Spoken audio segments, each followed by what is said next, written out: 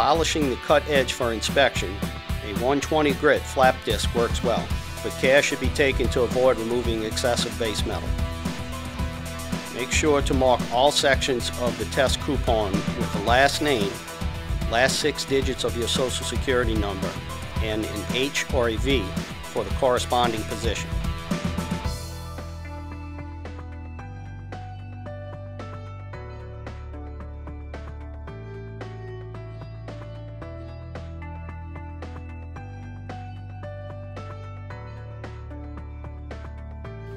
ASME Section 9 states, each side of the specimen shall be polished and examined with at least a 4-power magnifying glass. The sum of the length of the unbrazed areas on either side, considered individually, shall not exceed 20% of the length of the overlap. NFPA 99 states that any sign of erosion of base metal is unacceptable, and for this test is an automatic fail for that braze position. Be aware of your heat placement at all times. For this test, filler metal in excess on the exterior or the interior can be considered a failure. The use of nitrogen as a purge gas is mandatory. Any sign of oxidation on the interior is grounds for failure. This test is conducted in compliance with NFPA 99, ASSE Series 6000, and ASME Section 9.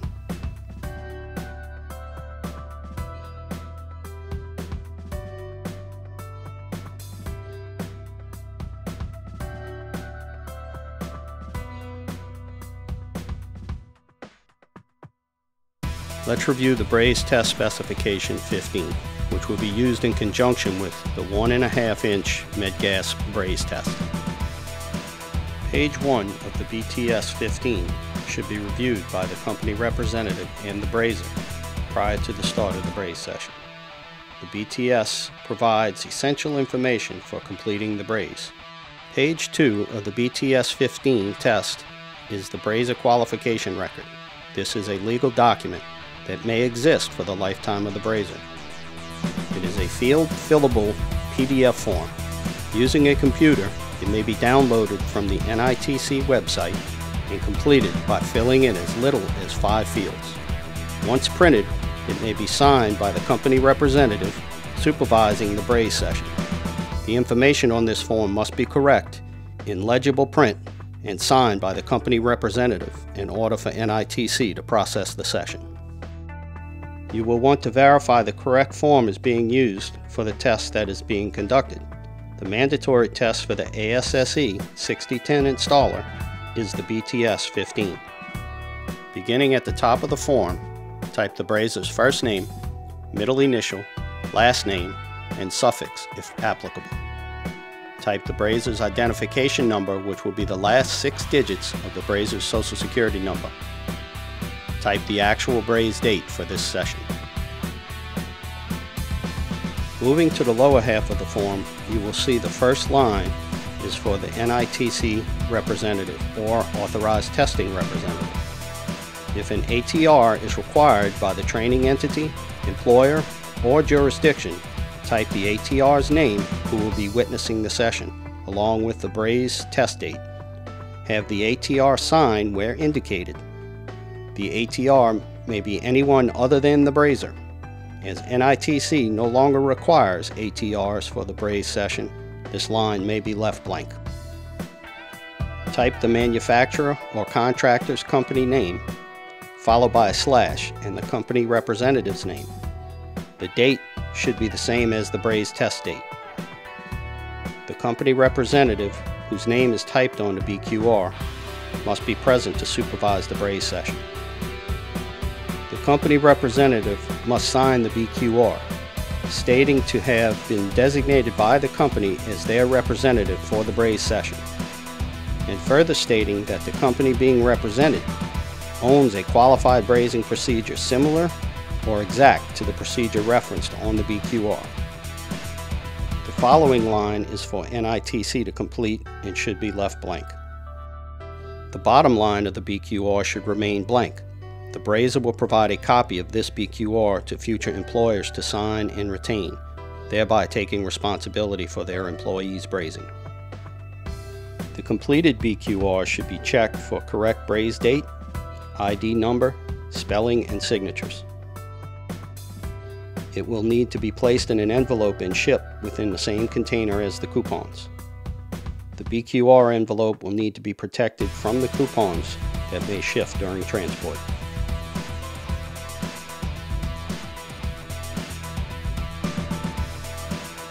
NITC offers additional medical gas braze tests to cover brazer performance qualification diameter ranges from 1/4 inch type L through 8 inch type K medical gas piping. The brazer performance qualification test table is located on the NITC website. It may be referenced when considering extending a brazer's qualification range. The table correlates test numbers to brazer performance qualification ranges based on nominal pipe diameters.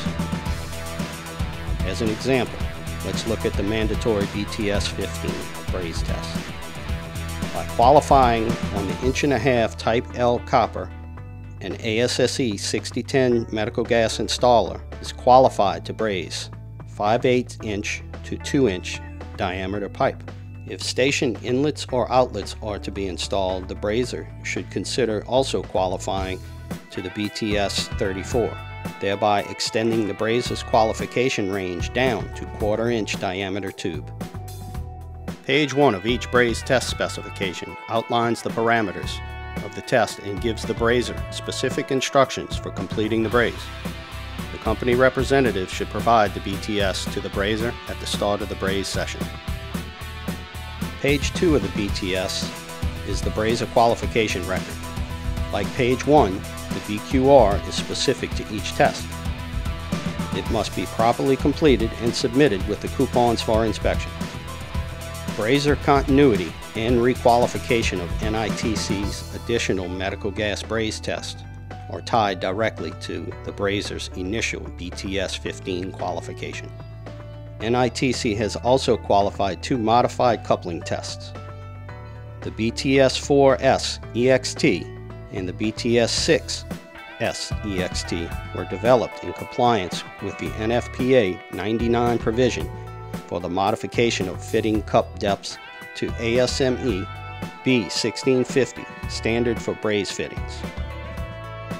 Beginning with the NFPA 99 2012 edition, the use of dimpling was added to assist in modifying fitting depths. NITC's modified cup tests may be used to qualify brazers for braze fitting depths on 2 inch through 8 inch type L pipe diameters.